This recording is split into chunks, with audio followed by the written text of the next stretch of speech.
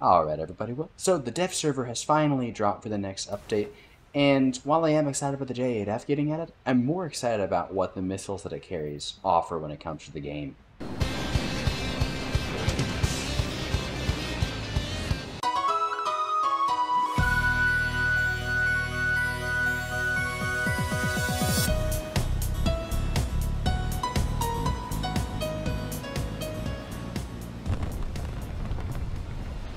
Ladies and gentlemen, we got him. Now, the biggest upgrade, of course, to this plane right here is these new PL8s. These are Python 3s. As far as I'm aware, they're just licensed produced. There's no other changes. Everything else is going to be identical. It says 40 Gs in the stat card right now. That is not correct. On the dev server, at least, they are pulling 30 Gs. And then I've been told they're supposed to pull 35. So just keep that in mind. How they're performing right now, as I'm sure y'all are aware, everything on the dev server is subject to change, all that good stuff, yada, yada, yada. Now, you can't carry 6 of them, even though you can carry 6 missiles. You get 4 of them total, and then you can also carry 2 PL5Bs. From what I understand, for whatever reason, the Chinese just decided to not wire 2 of the pylons for the PL8. But either way, PL5B is still an excellent missile, and if I had 6 of those on a J8, I'd already be happy, let alone PL8s. Just to give y'all a heads up, I'm going to be calling the PL8 Python 3 from now on, just because it's easier for me, because they're the same missile anyways, and I don't have to worry about it. Now, Python 3, what are we looking at here? Well, it's essentially an AIM-9L on massive, massive steroids. So, the burner doesn't go for quite as long, but it has, like, at least twice as much power on sustainer and 4 times as much power on booster.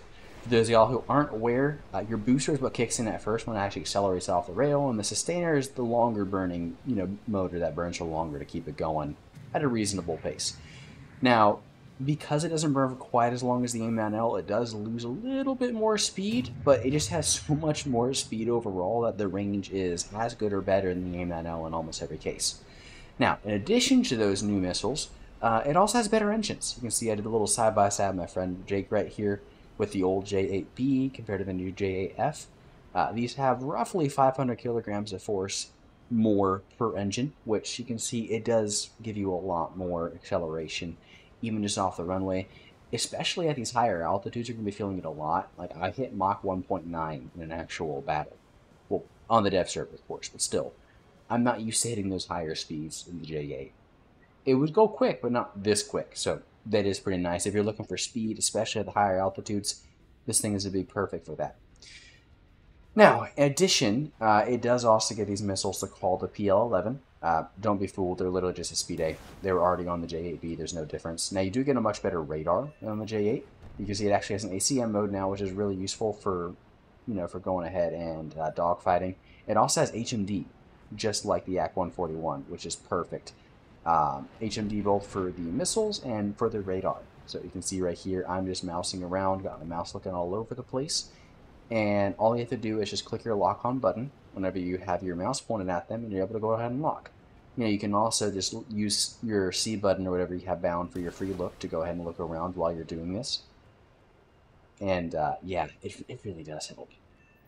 Now, me personally, I wouldn't recommend running the PL-11 or Aspide.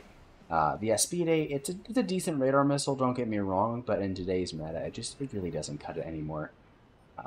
And with how good the Python is, I'd rather just run the Python in the first place. I mean, you get 4 of them. They should pull more Gs once they come to live. They should pull 35 instead of 30 they're pulling right now. And they have more range, they're faster, they're stealthier because they don't give an RWR warning. The only case I could see wanting to run the Aspide is in the hypothetical chance that, for whatever reason, you really want to engage people head-on. Because the missiles, of course, still get 1/3 in the head-on. The Python 3 does not have IRCCM, so it's not going to be able to ignore flares in the head-on. Now, unfortunately, both the missiles and guns still have real shatter. I'm going to be doing that video on that later this week, just to give y'all a heads up. So, neither the missile nor the gun actually goes ahead and finishes them off right off the bat. But Pythons and PL5Bs both have really, really fast acceleration. So see, I tried to do a funny little HMD shot on that F4EJ right there. You want to give them a little bit more range just because of that. And it's not because they can't pull, it's just because they are so incredibly fast that they're not able to get there in time. Now, the Python 3 does have a really nice Seekerhead. You can see it got like a 9 kilometer, 8 kilometer lock on it at 14.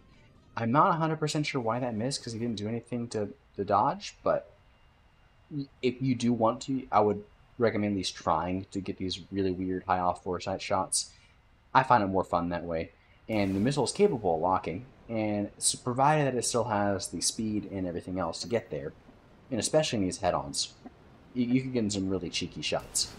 For me, at least, what I'm super excited about is you can see I'm using the HMD right here to just click on 3 people in a row, and the ability to quickly rack up kills. And it was already good with the R60Ms, but having HMD with longer range missiles, and especially the Python 3, which is more flare resistant than the R60M as well, it's also more flare resistant than the AIM-9L. It's huge. And even with the PL5B, like you can see right here, I see this A7K like two and a half or so clicks away. I just mouse at him, fire the missile, he dies. Simple as. Nice and easy. Now, what excites me more isn't necessarily the fact that the J8 gets Python 3. It's the fact that because it has Python 3, this opens the doors for other vehicles which had Pythons to go ahead and get them.